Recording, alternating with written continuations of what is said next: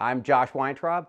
I was an intern at Late Night with David Letterman in 1993, and then I worked at Late Show with David Letterman from 1996 to 2002 as a talent researcher and then segment producer. It's almost impossible to convey how much I loved Late Night. It was a show that I think shaped my sense of humor. The first thing I ever remember seeing Dave do was a remote where he was at an inventors convention. One of the inventors that he spoke to was a guy who had invented a device that I think go inside a coffin and prevent somebody from being accidentally buried alive. When Dave was talking to him, the guy revealed that he himself had been accidentally buried alive multiple times. And I thought this was one of the weirdest and funniest things I'd ever seen. Told me to tell you that he was buried alive 3 times. And I can understand being buried alive once.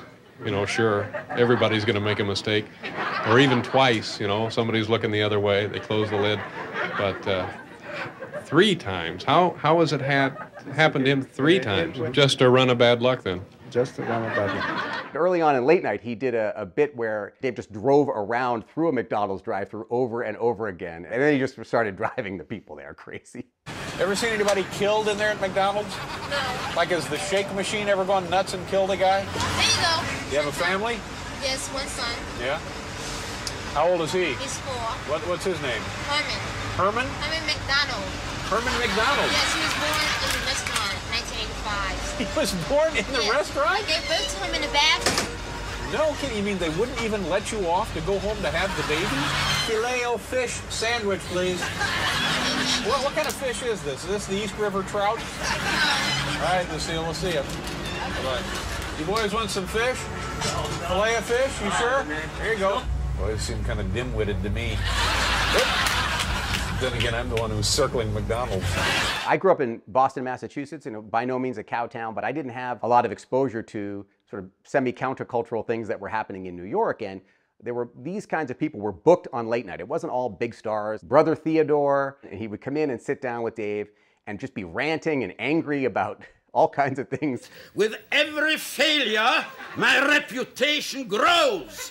One of these days, you'll see my picture on every postage stamp. One of these days, I'll feudalize the world.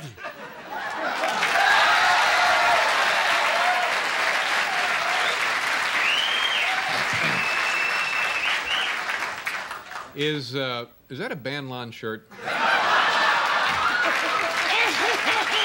As an intern on the show, you just do whatever odd jobs need to be done. I was given an envelope and told to run an errand. I needed to go to a music store, pick something up, and bring it back before music rehearsal. I arrive at this music store and I hand the guy the envelope and he opens it up and he looks at it. It was a check. And then he takes out this giant guitar case, and it's this absolutely beautiful acoustic guitar. The most beautiful acoustic guitar I'd ever seen. It looked like a work of art. So I was kind of running down the street holding this giant guitar case, like holding it like a baby, and dodging cabs and people and trying not to bump into anybody and really trying to take care of this beautiful, pristine instrument. I get to the studio and I hand it off and I'm like, okay, at least I did that. Well, of course, that night it turns out Pete Townsend from The Who was going to be the musical guest. At the end of the performance, Pete Townsend does what Pete Townsend does, and he picks up this beautiful guitar that I've carried like a baby and he smashes into the amplifier.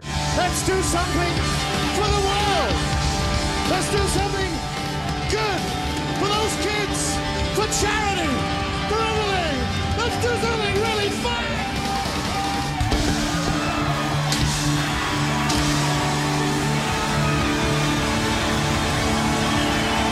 Not infrequently, staff members of the show would be used to perform in bits. One year, a bunch of us were rounded up to participate in a bit that was the running of the cabs. And that was another bit that I think was played over and over again long after I even left New York. And finally, our viewers in Spain will appreciate this. It's an event that's often seen here in New York City, the running of the cabs. Let's take a look at this. There they go. Wow. Wow.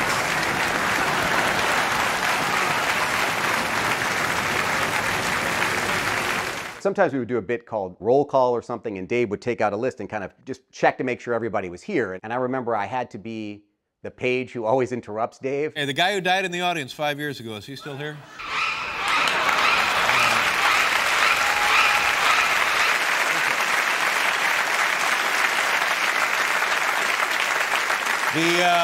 The CBS page... Here, Dave. Here, Dave. Wait a minute, hold it.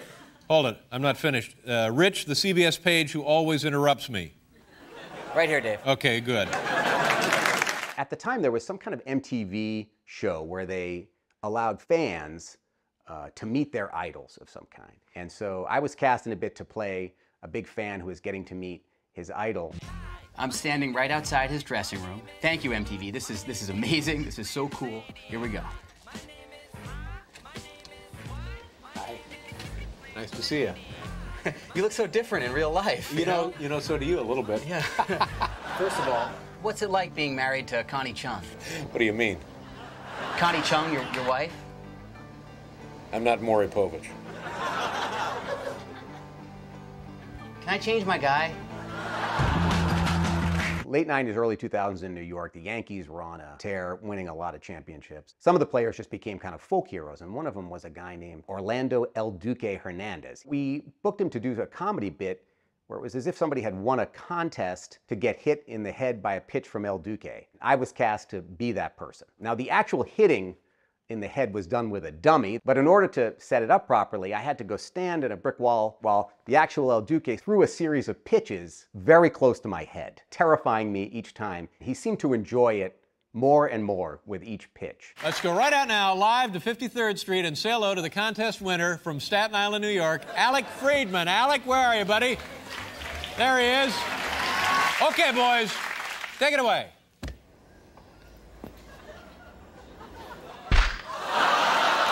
In the research office, not only did we research the guests, but we were sort of the information center, and this was pre-widespread internet, so information just wasn't Googleable. I'm not sure Google even existed really at the time. And one of the things that we were counted upon to do every year on that Thanksgiving show was to generate a list of different kinds of pies, because Dave would do a bit where he would use an intuitive power to guess what kinds of pies his mom had baked for Thanksgiving that year. The researchers would gather together and pull out cookbooks and just generate a very long list of pies that Dave could then work from. But I remember we would have a series of berry pies, and then Dave would always say, you know, huckleberry, raspberry, blueberry, halle berry. I'm now going to try to psychically divine the kind of pie, the flavor of pie. I'll put myself into a small, slight trance.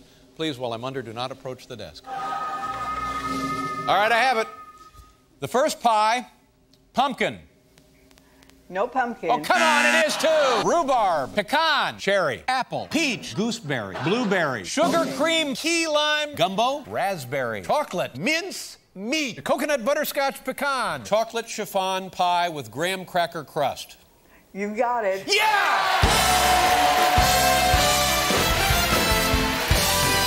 One of the things that Dave's shows had kind of innovated was showing a guest in a very old clip of work, like an old commercial they had done or something they had done when they were first starting out that people hadn't seen. And in the pre-YouTube era, that stuff wasn't widely seen. I remember one of the people that we found out had been a kid actor was Mike Myers. Somehow I ended up tracking down a clip of him from a Canadian sitcom called The King of Kensington. I feel as if we used it in almost every subsequent Mike Myers appearance for quite a while. And we actually added to it. We would find more clips of Mike and we would kind of build them into a sequence. Mike Myers in Canada as a kid. Ma's onto something big, Larry. She just cracked the great raffle caper. Phony tickets. You should have heard the sales pitch. Only cooks talk like that. Hey, are these fake? Shove off, fat boy. Special delivery for John Lennon. Sign this, please.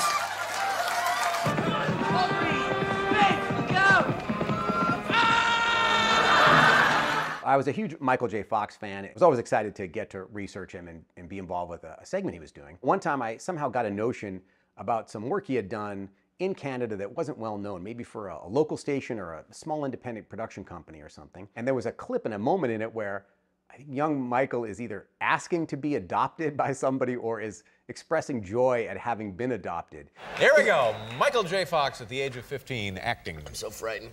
How are they treating you at the Peppermints? Oh, they're okay. Whoa. But Miss Peppermint has to go for another operation, and they might send me back to the home in Kelowna. You wouldn't want to see that, would you? No way. Okay. How'd you like to come and live here with me, Harley? Wow! Could I? Oh, stop it now.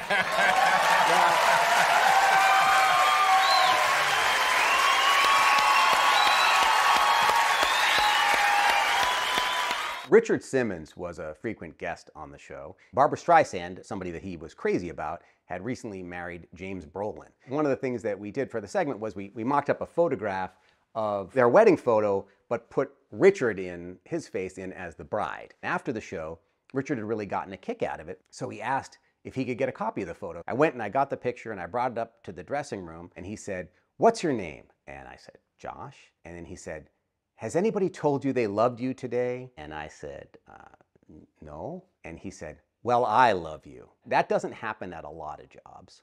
And I haven't really heard from him since. No. Barbra Streisand, a woman that I know you dated for a long time, is now married to Mr. Amco Transmission I was James there. Brolin. I know all about it. You were not there. I was there. You were not there. I was. How could you have been there? There's some there sort of I am. court order. No. It's a phony picture. So I was there. You were not there. That's the second time you have doubted me.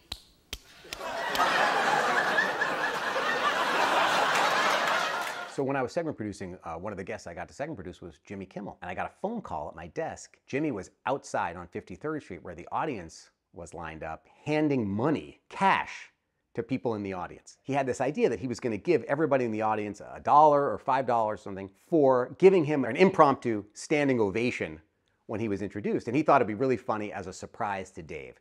And I had to explain to him that Dave was not keen on surprises, and please, please, please don't do this. It didn't happen on the air. The segment went great. Many, many years later, when I interviewed for a job on Jimmy's show, Jimmy Kimmel Live, I reminded him that we had worked together, and even years later, he remembered that I had ruined what he thought would have been a fantastic bit. But he hired me anyway. So when Kathy Lee Gifford was leaving the Regis and Kathy Lee show after many years, she came on our show as one of her last appearances, and I had an idea that as a sort of retirement gift, that we should give her a jet ski. Dave presented her with the jet ski as a surprise on the air, and it was only later that I learned that Kathy Lee wanted to keep the jet ski, and not only that, but she wanted the show to ship the jet ski to her vacation home in the Florida Keys, which cost the show many, many thousands of dollars.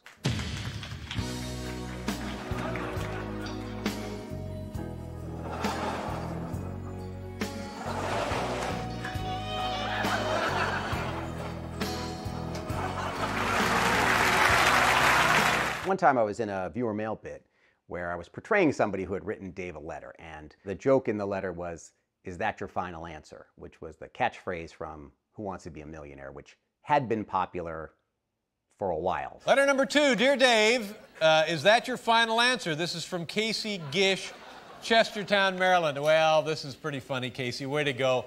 You're only about 10 months late there with your little millionaire joke. Is this your final answer? And here, Casey, take a look now. This is a sneak preview of Casey Gish's upcoming letters to the CBS mailbag. Watch.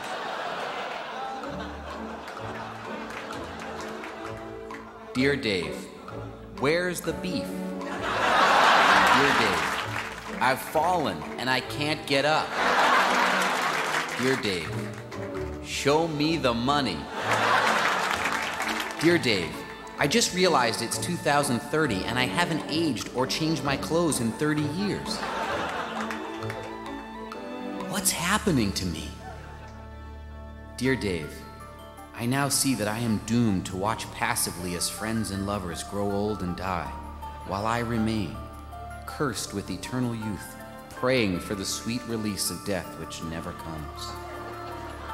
P.S. What's up? You have a gun, and you have to shoot either David Letterman or Jimmy Kimmel. You know what I would do, Walter? I would have to turn that gun on myself. No, I would have to shoot Jimmy, because if I killed Dave, it would kill Jimmy.